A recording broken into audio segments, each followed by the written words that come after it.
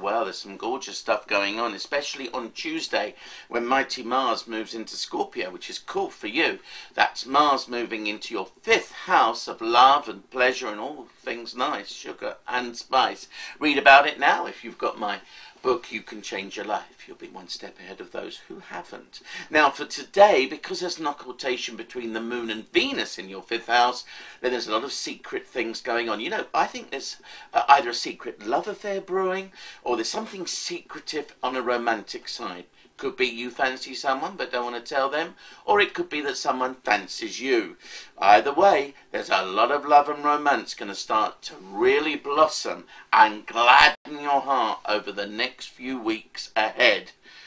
Get out, meet people. That's the way to do it.